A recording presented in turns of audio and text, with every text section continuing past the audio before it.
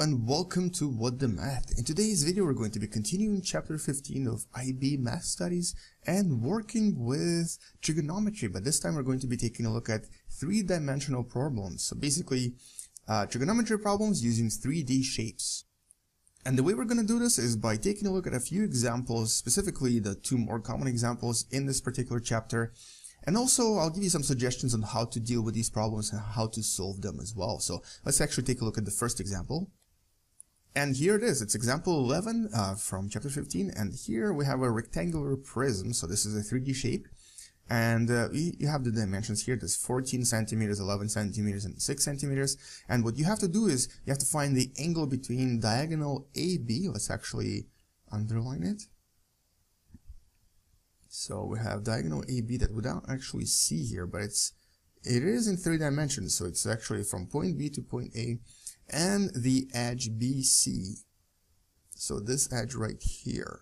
So here's the difficult part here. You have to realize that the triangle that we're looking at is actually sort of lying like this, sideways, not sideways, but it's actually slanted, and it's a right triangle as well.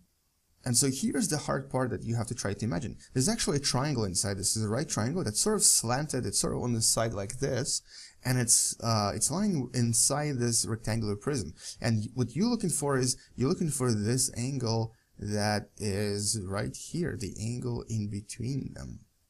And so what we need to do is we need to find this angle. So first, let's look at what's missing and what we need to find, and then let's try to figure out how to find this angle. So once you actually realize that this is the triangle we're looking for, and once you find the right cross section and you're able to kind of dissect this prism into two-dimensional shapes so that you can actually use trigonometry, you can start looking for the missing parts.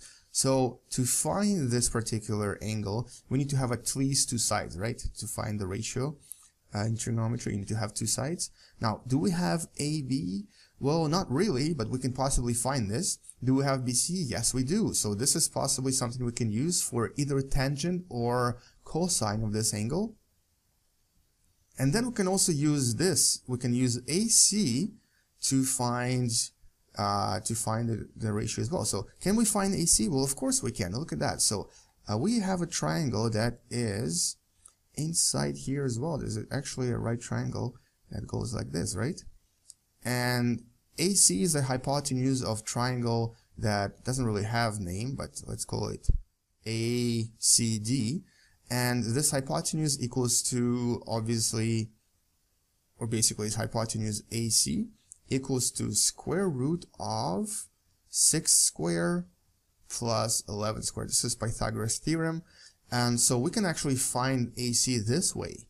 And if you find AC, you'll discover that it equals to, let's use the calculator for this. So AC equals to square root of 157 or 12.5. So AC is 12.5. 12.5 centimeters.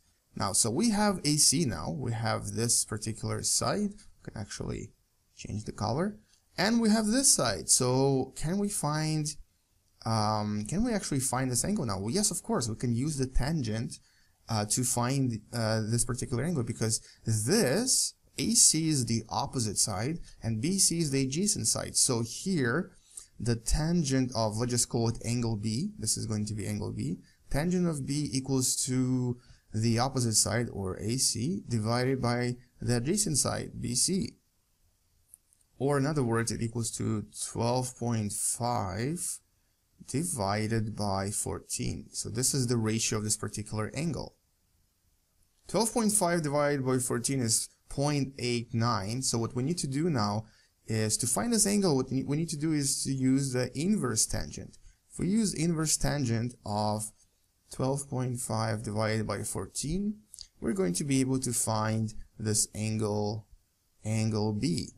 And in other words, if we were to do the inverse tangent of this answer that I just received on my calculator, you will get 41.8. So the angle here, angle B, is approximately 41.8 degrees. And that is it. This is how you find this particular angle. So here's what I did. Step number 1, make sure that you understand what you're looking for, so find the right cross section in the 3D shape. So here I had to cut my triangle in such a way that I actually realized that I was looking at this triangle that was slanted and sort of sideways, and I made sure that I drew it so that I can see it easily. So step number 1 here was to draw the right cross section. And step number 2 was identify what's missing and what sides we have and what sides we need. So identify the missing sides.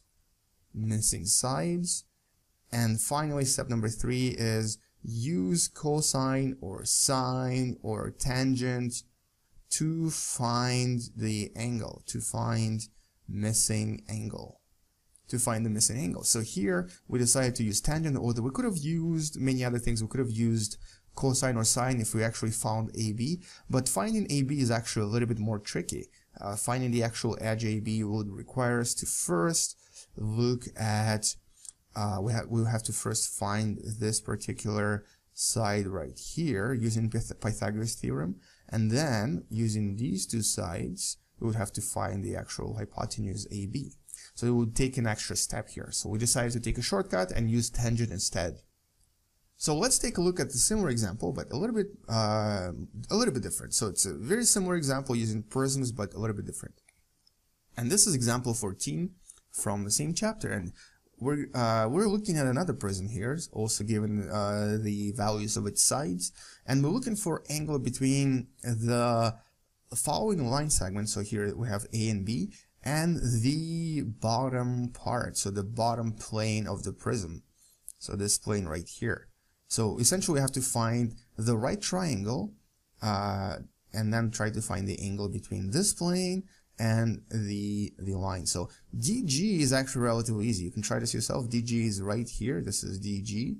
But we're going to take a look at B actually, BH. So here, this is our plane. This is our plane here, and we're looking at the angle between that and BH.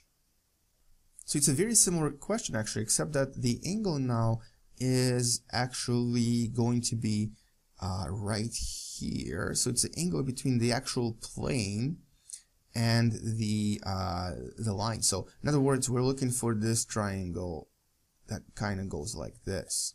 So there's a right triangle right here. I'm gonna make it green so that you can actually see it. So once again, I have to find the right cross section, and this is the cross section we're looking at. So this triangle right here, it's a little bit different from previous triangle because it's not sideways this time, it's actually just straight up. And this is the right triangle. This is one of its sides, it's 4 centimeters. This side right here, HF, we don't actually have, so we have to find HF. Or possibly BH. If you want to use hypotenuse, you may want to find BH. But I personally think that HF is easier because there's only one step involved. So here, to find HF, we know that HF squared equals to HG squared, which is 6, plus GF squared, which is 5. This is Pythagoras Theorem. So here, 36 plus 25 equals to HF squared. So HF equals to square root of 61. So this side, let's actually change its color for now because we found this. So HF right here, this diagonal within the plane, is square root of 61. We're not actually going to calculate this yet. We're going to keep it as this.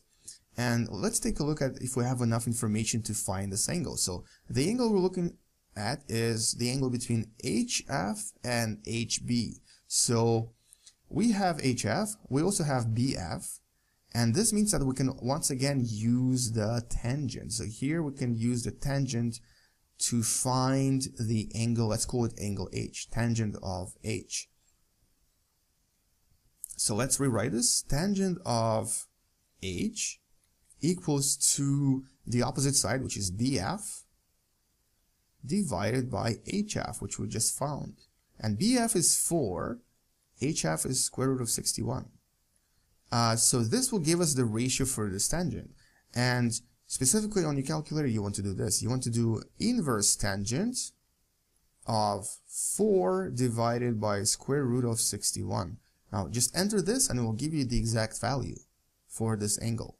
So inverse tangent of 4 divided by square root of 61. Just enter it directly without changing anything, and it will give you the angle 27.1. So the angle here is 27.1 degrees. And so this is the final answer for this particular question. Now try DG yourself, see if you can do it yourself. It's a little bit easier, it doesn't involve this extra step because you already have all the values that are given to you. Now this is basically the essence of how to do 3D problems. So there's always a few steps involved. So step number 1 is always to try to identify the right triangle that you're going to be taking a look at. And this is of course when you're given, when you're asked to find the angle or you're given the angle. So find that right triangle. You may have to cut it in such a way that you actually can see it very, very easily. So I would really recommend drawing the actual triangle so that you can actually visualize it. Then find at least 2 sides inside the triangle so that you can actually use sine, cosine, or tangent. So you can either use hypotenuse or the legs of the right triangle, and then use the, if you're looking for an angle, use inverse sine, cosine, or tangent. Or if you're actually asked, or if you're given the angle and you're asked to find the missing side, you may have to use normal sine, cosine, or tangent and find the value of a missing side or value of x. So this is how it's done. There's a few other questions that you may see, such as, for example, this question here. And this question here involves a cone with an angle here. So this question is a little bit trickier, and actually I would really recommend you try this by yourself. But essentially what it involves is remembering what the formula for a volume of a cone is, and also remembering that a cone, if you look at it from the side, is actually basically an isosceles triangle that has 2 right triangles inside. So this is what you're going to be doing, and this angle of course is going to be 20 degrees. And so this is how you do all of these problems. You always try to convert the 3D shapes into 2D shapes and then solve them using this type of logic. And of course in this cone, since the radius is 30, you can easily find the hypotenuse or the height. And I believe, yeah, you have to find the height. So to find the height, you would then use the cosine of 20 degrees. So try this yourself, see if you can do it. And I'm going to actually give you a solution right here on the bottom while you're trying this yourself. And I actually made a mistake. It's not a cosine that we're going to be using here, but tangent. So 30 divided by x equals to tangent of 20 degrees. And here, if you rearrange this, you'll get x equals to 30 divided by tangent of 20. And so the answer is 82.4 centimeters, and that's the height of this cone. So the height is 82.4. And for question B, and you can actually use your formula sheet to find what the volume of the cone is, and I'm going to cheat and use the Google's calculator. So here we have radius of 30 and radius, or sorry, the height is 82.4. That's what we just found. And so this is in centimeter cubed, 77,000.6 centimeter cube, and that's the capacity of this particular cone. Now you may have to express this in liters, so that would be 77.6 thousand milliliters, or you can convert this to liters, which will, I believe, give you 77.6 liters. So, and the answer is 77.6 liters, or 77,600 milliliters. So that is the capacity of cone that is right here, and here it says that you have to find it in liters, so that's the final answer right here.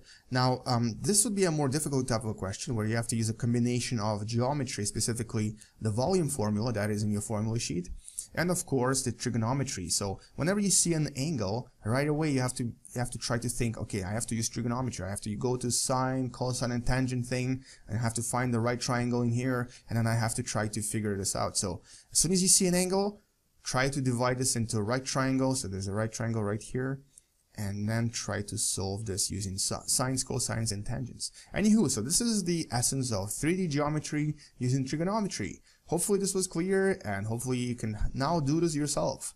Thank you for watching, and good luck to you. Bye bye.